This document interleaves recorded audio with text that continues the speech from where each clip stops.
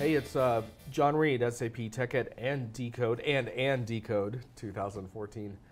I'm with Aiaz Kazi, who's been involved in many subversive and interesting products inside of SAP. How are you doing? I'm doing well, thank you. I like the subversive. Yeah, I absolutely. usually get troublemaker. Subversive Yes. is a new one. Yes, I mean that in the highest order of compliments. Thank you. So, you and I are both very interested in platforms, but the problem is that platforms have become almost a cliche. It's like you throw the word around, and what does it actually mean? But you have some thinking around this that I think is interesting. So, some specifics around what makes a good platform.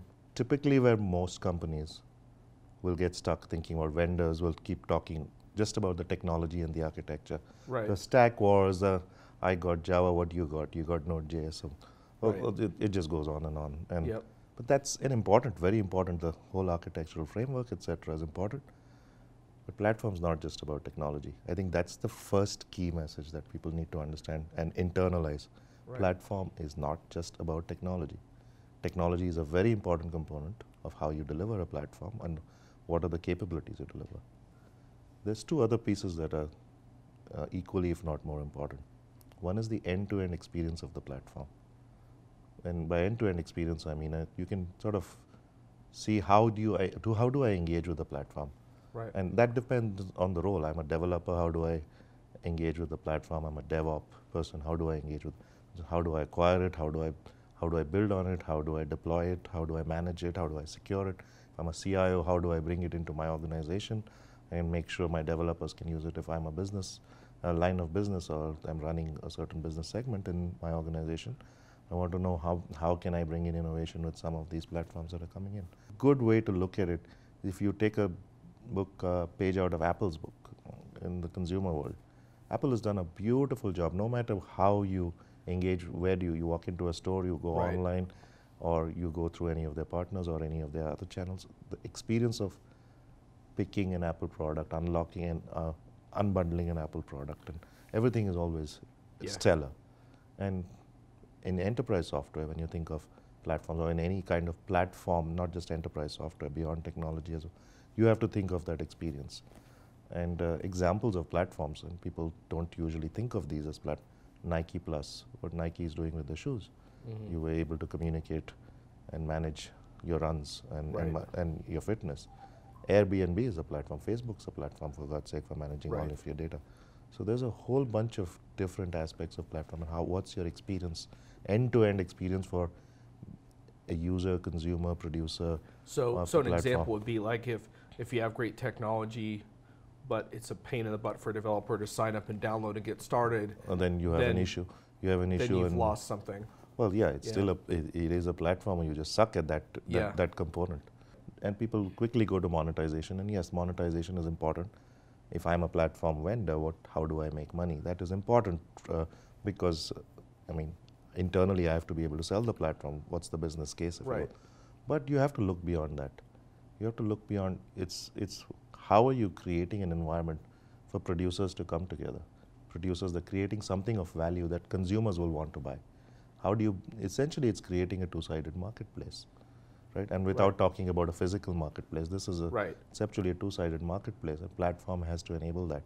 And the monetization that people need to think about, the real value, because once you do that, you automatically get the other one, is how are the producers who are creating something of value and selling it to the consumers, how are they making money? What is their monetization? Well, and I'll add to that, with producers and consumers, if you have a very closed proprietary software community, then your ability to expand that market isn't very good. Whereas if you align yourself with, for example, startups and other entities, you really strengthen that whole producer-consumer dynamic, right? So not only strengthen, so you have to think of this producers and consumers, and now who do you bring in as the community around these producers? So there's producers and consumers, but there's open source efforts around it, there's the startups, and now if you actually take a scale, there's startups at one end, right? And this is one thing that we've done reasonably well at SAP. I mean, the journey has just begun, we're 2 years into it, but we've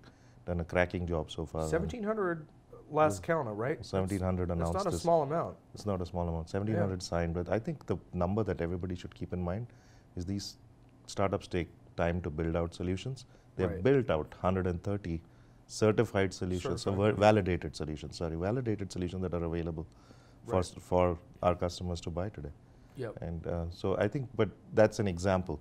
You take that now, you grow that from, I can go to the VCs that are now funding startups and make sure that they understand the value of your platform, the incubators next, and then you start looking at, okay, who else needs to? How do you grow this? The schools, the universities, Right. how do you go out? How do you approach them?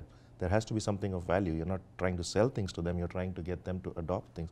You're creating your skill set for the future, you're creating a few skill set for other startups to use when you go to universities.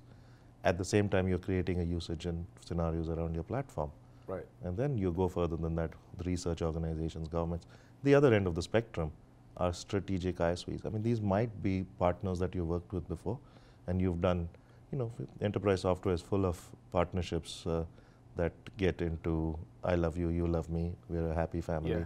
We're getting into some real meat. So does this explain some of the more unconventional partnerships you guys, this kind of thinking? It's different kind of partners than you would expect SAP to announce. Typically, yes, and Yeah. that's, and even some of the traditional ones, like the strategic, going back to the strategic partners, with Yeah. one of the ones that we did a partnership with and announced last year, and that we continue to work on and drive that forward, is SAS Institute. SAS, right. They're building and delivering products on HANA, and the key aspect there is, yes, there could have been a traditional partnership, but here we proved the value of the platform first. Skunkworks project, got them to adopt it, got them to work with it, and then from there we built a partnership. So a around different kind of partnership, less about sales and handshakes and more about getting in the trenches together and it. doing. Yeah, getting it done first Yeah. and then worrying about everything else after. Interesting. Similarly, we went out into, we looked at the big data open source Hadoop space, if you will.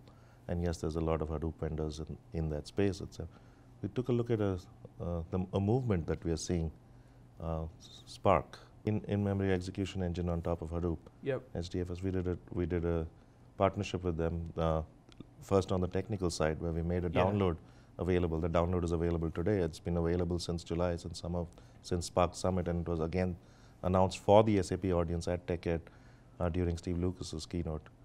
And it's an easy way for our customers, to get to their data that's sitting in Hadoop and use the HANA platform to get something more performant out of Hadoop with our partnership with Spark. But more importantly, it is more about getting the Hadoop community that may not know much about HANA, or that may have SAP in-house somewhere and then discover HANA as part, making it available right there to the Hadoop community for them as they're building their applications Yep. in Scala or Python, to be able to use HANA when they need corporate data or BI workloads, or they have graph workloads, streaming workloads, any of these geospatial ones as well. So these are examples of how you expand the community and bring in new producers and consumers. And any startup in their right mind today is looking, a big data startup, many of them that we talk to, they're looking at, if you're going to start a company, you're going to look at what's the first thing you're going to do. You're going to pick the open source You're going to look at open options. source. Yep. And when they do that, I want them to have the option of also picking HANA.